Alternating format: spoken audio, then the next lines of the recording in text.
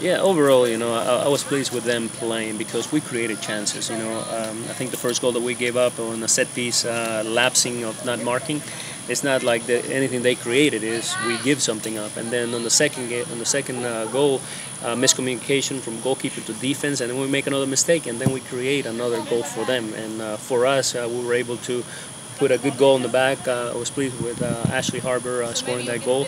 But then, again, we had so many other chances that if we put one of those away, we're in the driver's seat, and we didn't this time.